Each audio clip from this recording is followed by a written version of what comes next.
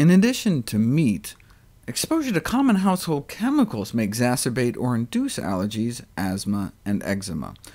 Researchers at Harvard and all around the world collected air samples from where children slept, and demonstrated for the first time that the bedroom concentration of propylene glycol and glycol ethers was significantly associated with an elevated risk of multiple allergic symptoms, runny nose, and eczema.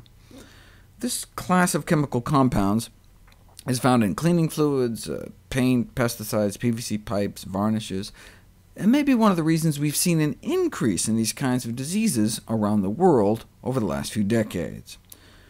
Recently, researchers put a few consumer products to the test.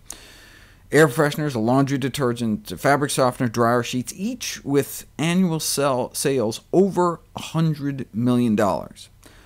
6 products, nearly 100 volatile chemicals identified, though none were listed on the labels. Usually it just says something like fragrance. And 10 of the chemicals they found are regulated as toxic or hazardous, with 3 officially classified as hazardous air pollutants. For example, the fabric softener they tested, on the label it just says biodegradable fabric softening agents. And it even smells like Mom when she leans in for a goodnight kiss. But this is what they really found, including the carcinogenic hazardous air pollutant acetaldehyde.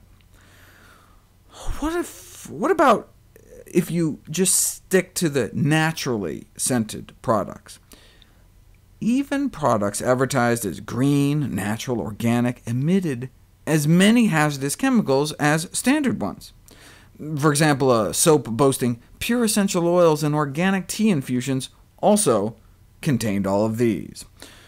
Yeah, but what if you somehow know for certain it's all just natural, like the limonene, right? That's a real phytochemical found in real citrus, until it photooxidizes with ozone and ambient air to form dangerous secondary pollutants, including formaldehyde.